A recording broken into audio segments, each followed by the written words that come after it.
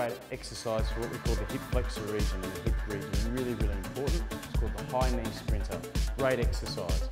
What we've got here, I'm going to use, and it's important that you go alternate arm to alternate leg. I've seen too many people make this mistake, same arm, same leg. That's not how your body works. So I'm going to be raising my left leg, and I'm going to be using my right arm to drive. You need a high knee, you need that tucked up underneath you, and then you really drive up onto your toe. A real good sprinter's form. Think of yourself as Usain Bolt.